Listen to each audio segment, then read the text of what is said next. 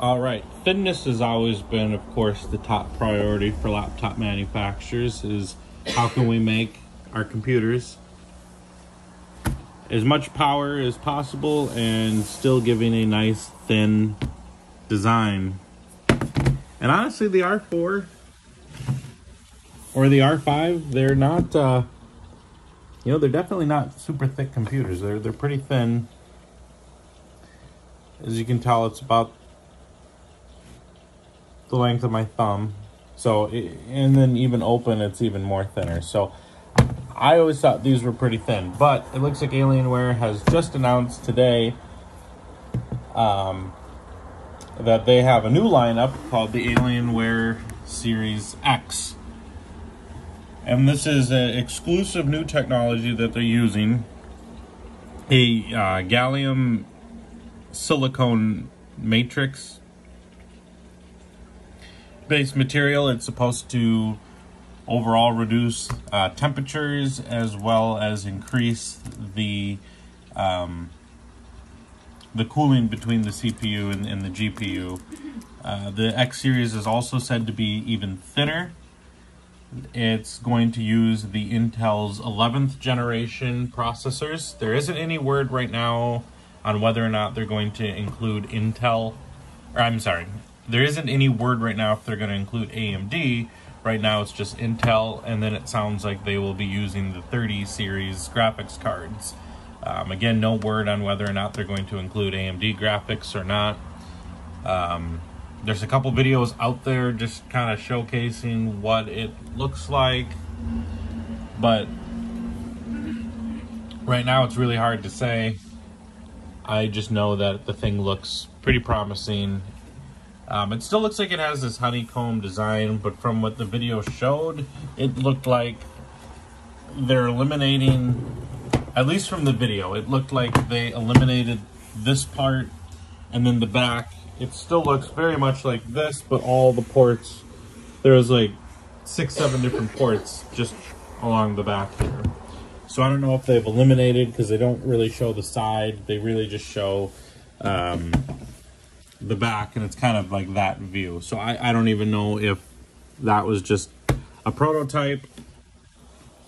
But the underside of the laptop then had,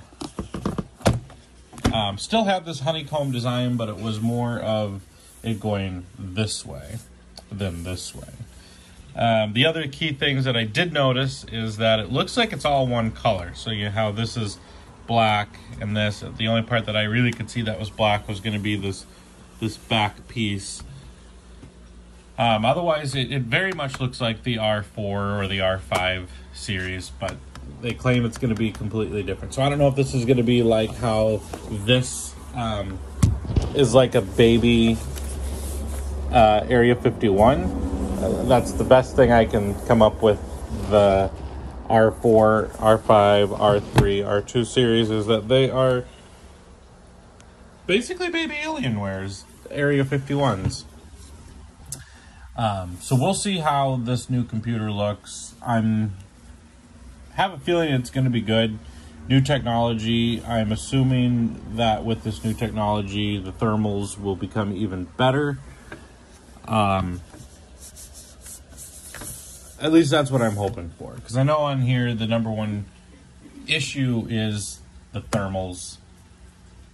Because Alienware has, crammed a lot of power into this small, thin computer. So with that, there comes a lot of heat. So I'm assuming the material is going to be engineered to absorb more heat. This magnesium does a pretty good job at absorbing heat, but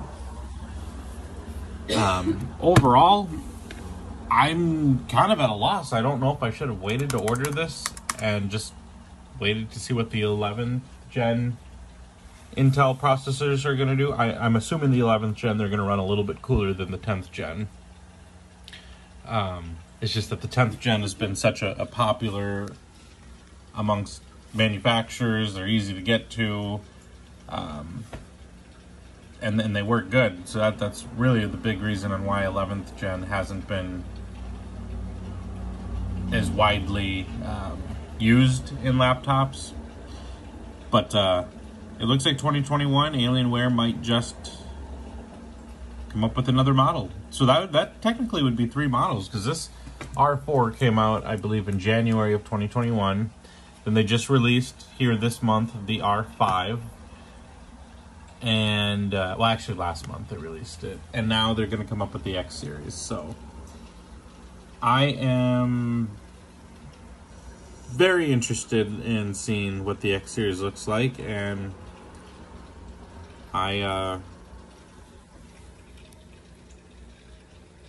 might just have to pay this one off early and order it.